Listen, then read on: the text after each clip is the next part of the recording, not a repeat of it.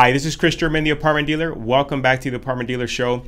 Do we have a treat for you today? Today, I'll be bringing together the panel of speakers that normally speak at our live educational events that we host for landlords to do a webinar of sorts to address questions that either our personal clients have submitted or that were a carryover from our last live event that we just didn't get time to answer. Will apartment building prices go down if we go into a recession?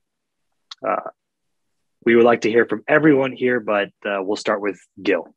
In a mathematical equation, it must, right? The question will be, as cap rates get compressed, what will be the motivation to a buyer to pay for a building that doesn't debt service, or how much down he'd have to do? So mathematically, I would say absolutely. Based on what we're seeing of insolvency in banks or maybe some other asset-based Bitcoin and everything else that's falling now, people might want to pay for a tangible irregardless of cash flow. And that is something I can't put a metric to. I don't think anyone can. So the question will be, at what point does it not be a cash flow instrument versus just a saving bond or some type of just asset where it is tangible? Those are the unknowns. I'm just going to agree with Gil as far as the single-family home business. You'll probably have a mathematical equation where the price will go down some. There'll be some other countermeasures where you have lots of interest rates that are fixed for 30 years at 2 or 3, that people just say, well, I'm never selling. I'm just going to stay. And that inventory doesn't show up. But it would seem like that this will have to have an impact mathematically on the price. But what it also does at the same time, it takes out of the euphoria. It takes away the euphoria if I have to have one, to going back to, well, I'll wait for the next round or something. There's no bad time to buy real estate. There are only bad ways to buy real estate. And anyone who is smart, who's buying real estate and sees that interest rates are higher, will be willing to pay less for real estate because it affects the bottom line. It affects the spendable money that comes out of a cash flow project. It affects the speculative sales price for a fix and flip. It affects everything. So if you have higher interest rates, you're necessarily going to have a lower price. Now, because of inflation at the same time, the price might not be lower in terms of dollars, but instead of going up with inflation, it might stay the same, which is essentially going down. I was going to say, Steve, a good point on with inflation. I believe that it's going to be fragmented across the country and fragmented in different municipalities. The municipalities that are creating a lot of strings attached to protect the tenant could potentially go down. But in the municipalities that allow free markets to take care of itself, whereas there's inflation, you're allowed to raise your tenant rates, et cetera, you may not see a price decrease. Because I think what happens is typically when you have a recessionary environment, governments like to get involved in the free market formula and attach some strengths to protect the tenant base, or like we saw experience during COVID. And I think that could harm prices if we continue those kind of policies.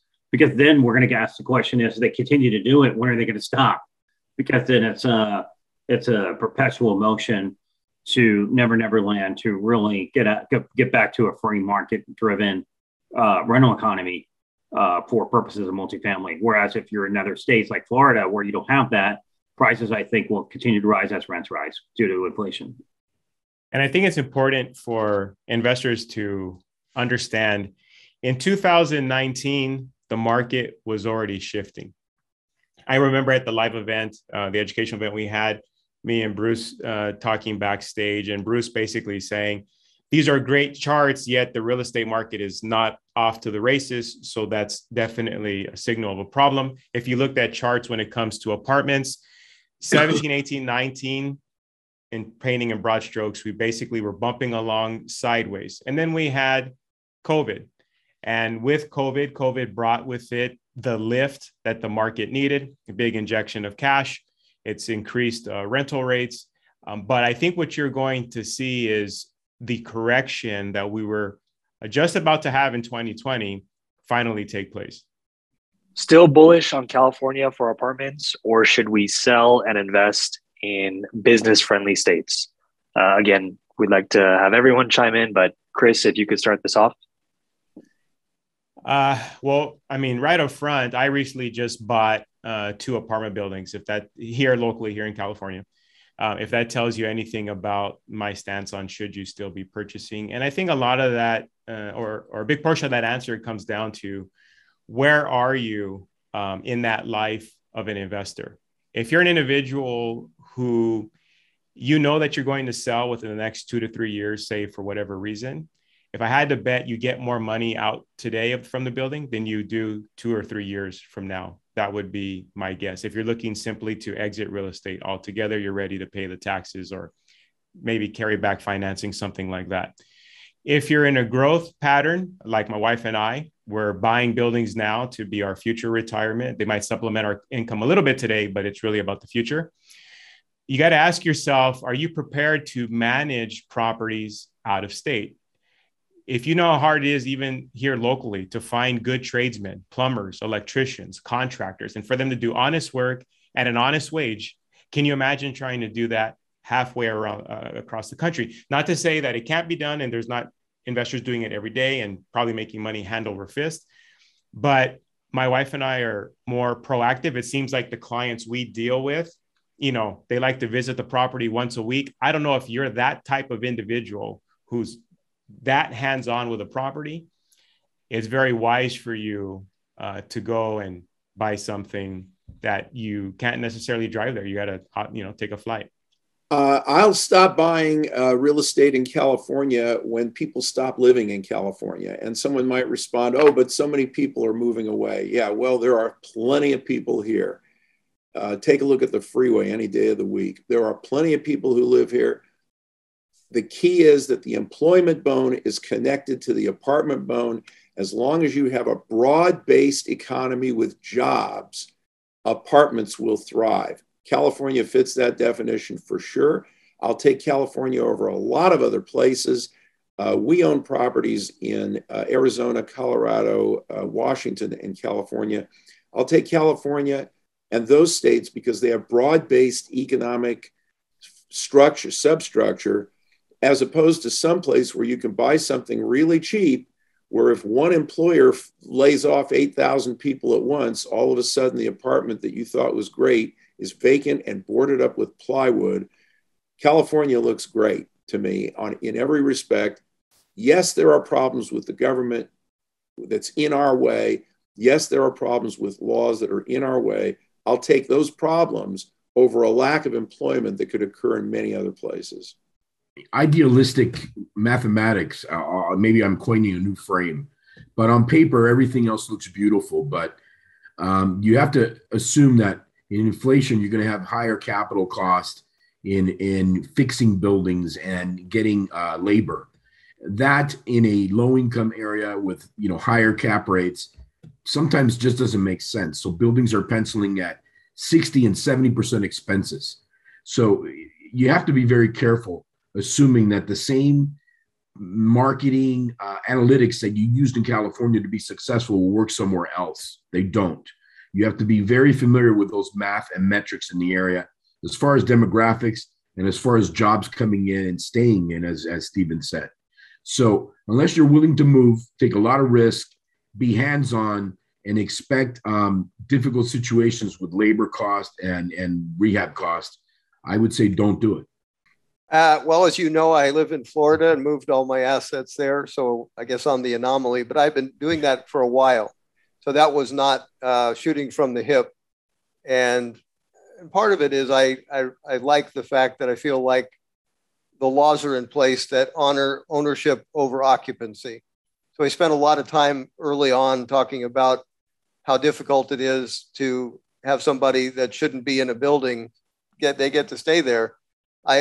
That's one of my preferences in Florida, is that I don't have that problem. And I would point investors that if you're fixated on investing out of state, I would place a call with Bruce's group, who can assist you in purchasing, say, in Florida. And I like what Bruce does here, because I think it's a 2-day event that they go to Florida, they take a look at the projects, and you really vet them. Are they a good candidate, not financially, but personality and everything else for owning out of state? And I would say that's a good place to start if you again have this interest in investing out of state, to link up with a group like Bruce that walks you through. If you've never been through this before, investing out of state walks you through all there is to know: the location, the demographics, what's really happening there on the ground. And then they can also set up management for you to address some of the concerns that have been mentioned here. I think nothing is easier from a distance. Can I just add something to that nobody has brought up yet, except Bruce somewhat alluded to it? Stephen, everything you said is accurate, but what's getting left out of this is the bureaucratic red tape. Santa Monica, for example, just passed, their rent control board just passed a max cap of $140 on rent increases for this year.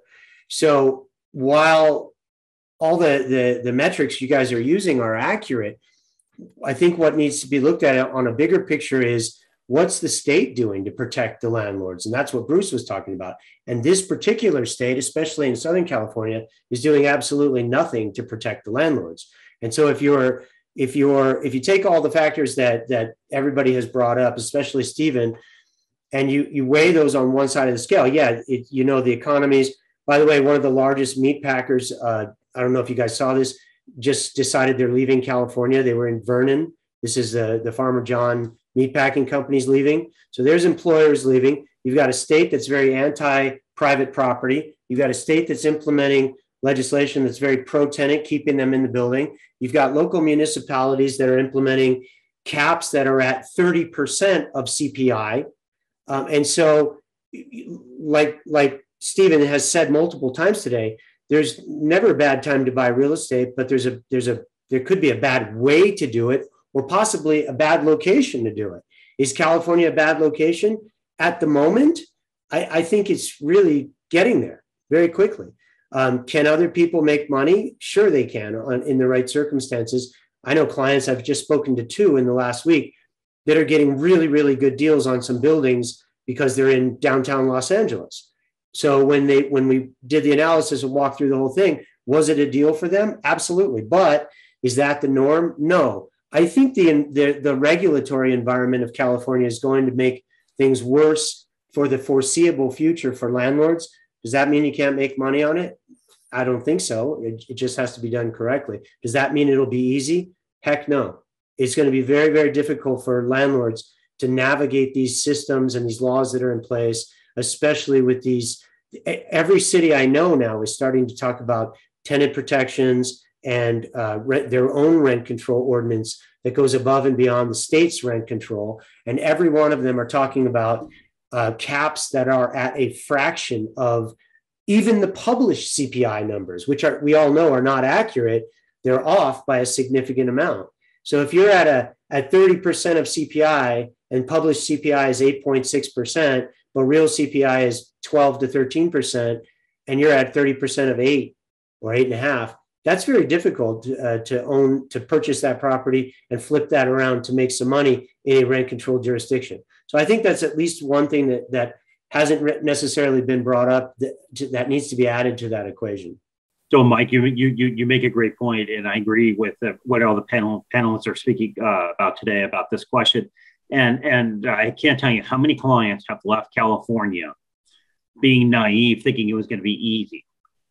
And then when they try to find the labor pool to fix up the properties or they run out to a tenant, they're naive, thinking that it'll be similar to their workforce that they had in California to get the job done. And they underestimated that process. So as a result of these, naivety, so to speak, you got to be buyer beware. If you're planning on going out of state, do your homework. Don't just jump into it head first, assuming that the supply chain that you are working with are going to be perfect. It's not going to be a perfect transition. It never is. It's hard to beat California on that level, that's for sure. but it's easy to beat California on a regulatory level. So that's where it has to be balanced out. I guess I'd add this. California on a regulatory level is regulatory hell.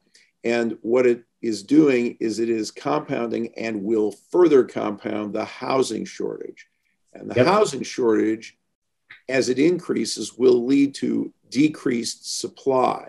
And that will drive prices up. And that will be the payoff for California landlords who brave the California regulatory morass. True, but the counterpoint to that, Stephen, is that as the supply evaporates, that is the very basis or the rationale used by the regulators to implement tighter and tighter rent control and other tenant protections. Oh, we have a housing crisis. We have a housing shortage. Yes, we do, driven by policies up in Sacramento. But that is why they keep implementing more and more and more. So you're absolutely correct, but it's a circle. Well, gentlemen, I think we're going to wrap it up there. I know that in the savings of time, people have time constraints here, but I want to thank all of you for participating today. All right. Hey, Chris, thank you again. These are fantastic groups to get together and talk about all these different issues.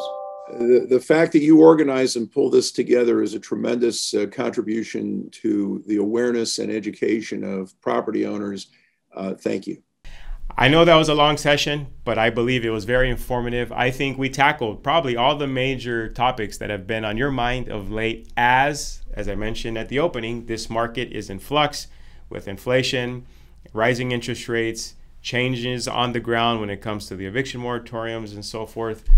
I hope this helps you in the day-to-day management of your multifamily properties, and I hope that the education that we're pouring out into the market goes above and beyond just the management of the day-to-day, but also helps you build your financial legacy in multifamily properties. Chris German, the apartment dealer. Until next time, I wish you positive cash flow, tenants who behave, and much protection from Uncle Sam. Talk to you soon.